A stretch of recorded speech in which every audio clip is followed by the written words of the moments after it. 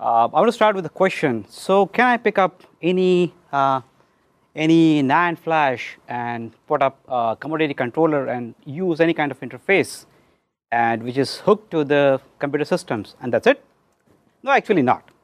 So we got to qualify, and for any storage device to be qualified as enterprise class storage device, there are a few parameters. So what we name it as the sustained performance, enterprise class availability, and high capacity density. What do we mean by sustained performance? The thing is, across diverse workloads, across capacity utilization point, and the most important point is what happens over the lifetime of the device. What happened to the performance? Does it degrade? What happens? Does it fluctuate a lot? What is the coefficient of variation of the performance? Those are important parameters for any storage device to be classified as enterprise class. And then enterprise class data availability. What happens to data loss scenarios? Do they have the data path protection from application to the media itself? And what about the ECC and the RAID? What if we need to build the data again? So do they have anything else? And then the capacity. Can we have the highest possible packaging density in a given form factor with a lot of constraints such as power? Who can do it? Yes, FlashMAX can do it. Now in the next couple of slides, we're going to substantiate the argument, and let's see how it goes. So on the left side of the slide, we can look at, we have the hardware platform, which is NAND, and then we spend sleepless nights, weekends, weekdays, discussed hours and hours about the performance, competition, product features, and whatnot. And then we perfected our controller and the driver so that we can give the best-in-class performance, not only the peak performance, but also the sustained performance. That is one of our parameters. And then engineering and team Virident did not stop. We are highly ambitious, highly aggressive team. So we used the existing technology and made the storage device available over the network that Paul is going to talk about in the next couple of slides. So what did we do here? We kind of virtualized the underlying complexity of the hardware. We have the driver interface, which optimizes, or rather maximize any kind of dollar that user has invested in the storage device and give the maximum possible return. We have FTL, which is kind of a conversion layer which converts the logical addresses to the physical addresses and keep the table maintained.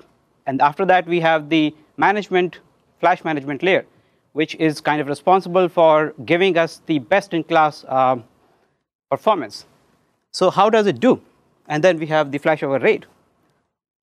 So this is the nice pictorial view of the best-in-class performance, sustained performance. So this is what we have as specifications. And then when the device is seasoned, it goes more into the usage. Then we look at the performance, it drops. What happens to the mixed read and write for databases? So you see the performance start degrading. And then when we have GC enabled, which is the garbage collection mode, and when the device is aged, the performance degrades. It fluctuates a lot. But that does not happen with FlashMAX. Why is that so?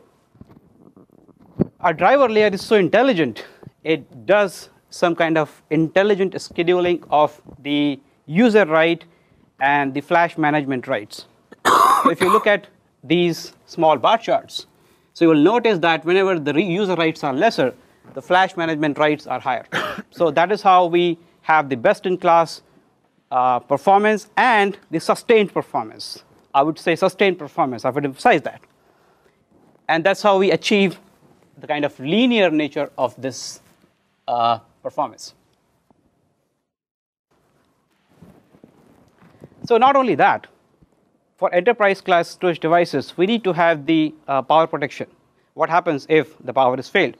So what we commit is any kind of committed writes that goes to the flash media, irrespective of power is available or not. And then we have data path protection, and the redundant storage of the metadata, so that when it comes to checking, the parity checking and the data integrity checks, we have something. And then the proactive mapping or indication of the bad blocks. So over the time, as we all know, flash ages. So how do we predict the failure of a block and then mark it as a bad block and move data from one place to the other? That's very important for flash devices. How do we do that? So we have that intelligence in the driver.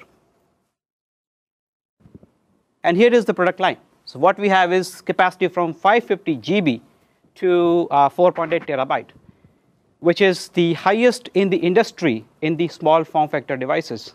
I don't think any company has ever achieved 4.8 terabyte capacity in the low profile form factor. And the performance is like 2.5 plus Gbps of reads and approximately 1 or 1.1 kind of write speeds. Here's the competition. So then the next question is, okay, we are so good. How do we perform in the industry? How do we compete with the different companies? So what we presented here is the comparison with Fusion IO 3.2 device, 3.2 terabyte device versus our 4.8 device. So I would not hesitate to say our 4.8 TB device has fused the gas of Fusion IO 3.2 terabyte device. So look at the performance. Amazing. We are almost 2 times as high as 3.2 terabyte Fusion IO is. Amazing. Why do you think the random writes are as good? So, for Fusion IO? Fusion IO or us? Well, yeah, the Fusion IO looks better. Yeah, but look at the sustained mix performance. Look at that. So there's no single application which you will only do writes and not reads. So the real class applications are the mixed applications, not only writes. So we got to be careful looking at the mix. 7525 IOPS, 120 compared to the 100K. 1.5 times better. Capacity is high as well. The dollars per gig is equal. Why wouldn't I choose Virident, PCI, FlashMAX compared to Fusion IO? No reason. So yeah, so that is why I say I have no hesitation to say we have fused the gas or diffused the gas of Fusion IO. Here comes the latency chart. So look at the gap. FlashMAX is here, and the competitors are here. The big gap. The latencies are in the range of microseconds. IOPS 180. Look at these graphs.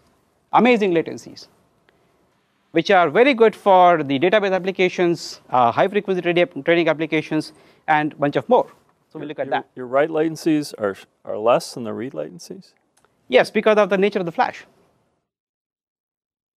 So what happens when we go from the one feature size of NAND to the next one, from, for example, 25 nanometer to 20 nanometer, your page open size goes bigger and bigger.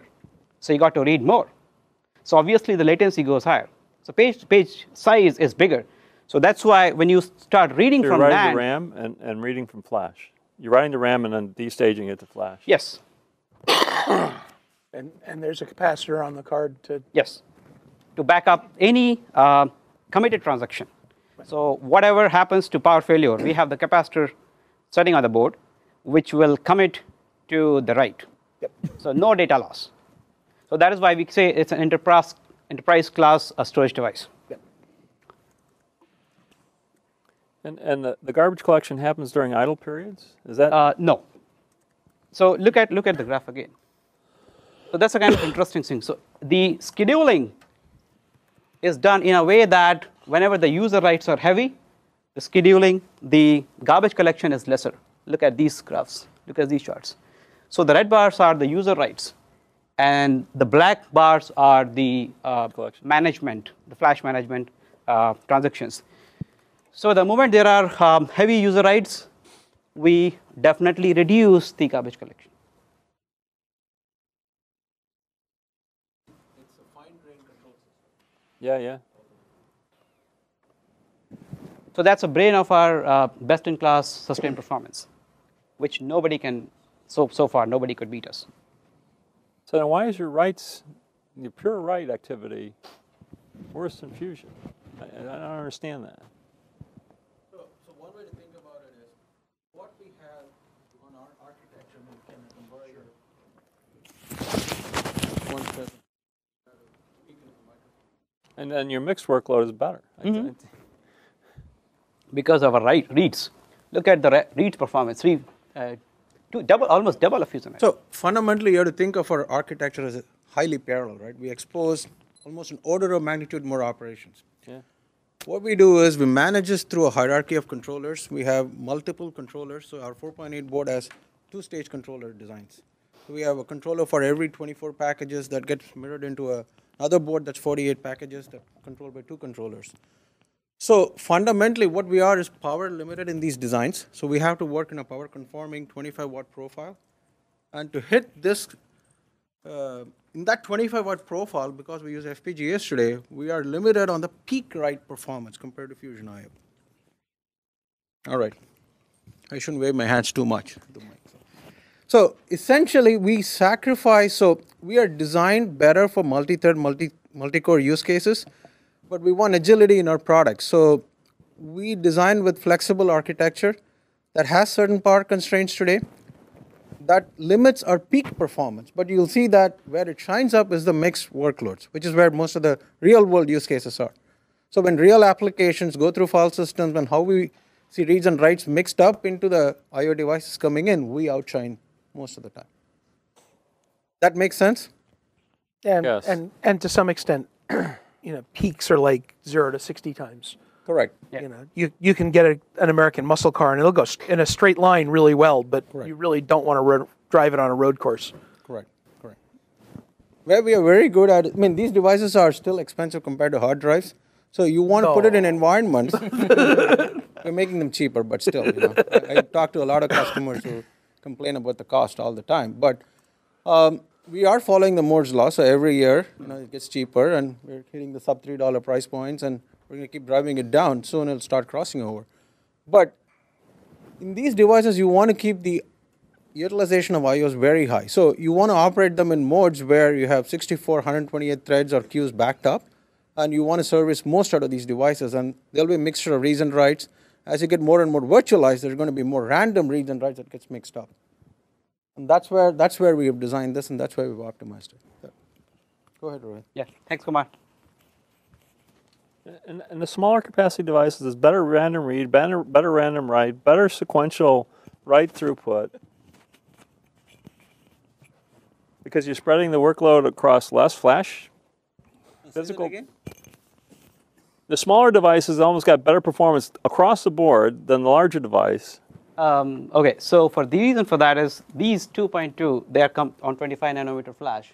Oh, okay. So, and this is The older going flat. towards Yeah, 20 yeah, nanometer. okay. So the access times goes up. Yes. Yeah. Geometries. Yeah, The flash yeah. gets worse. It gets cheaper. Yes, gets cheaper. But it gets more difficult to manage. I got you. Yes. So we got to have more ECC so that we can have the enterprise class reliability. That's kind of important for the enterprise guys.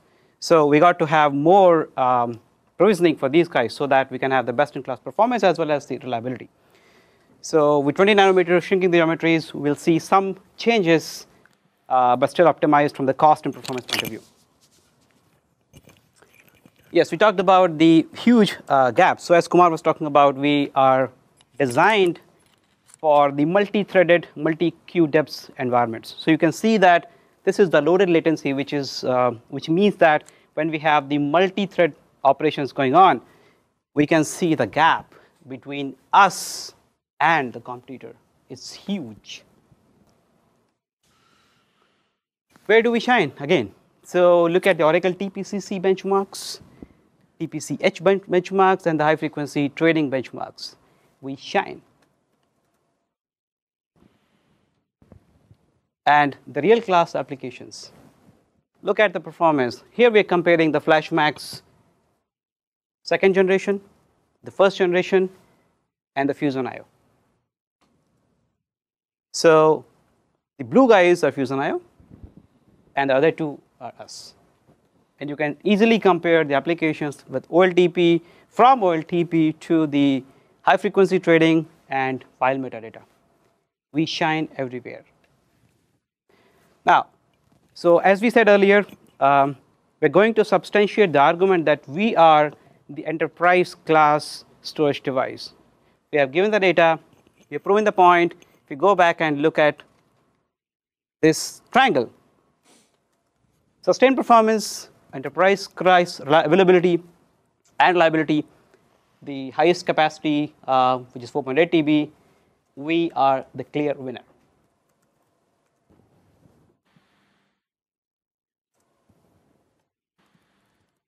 That's all.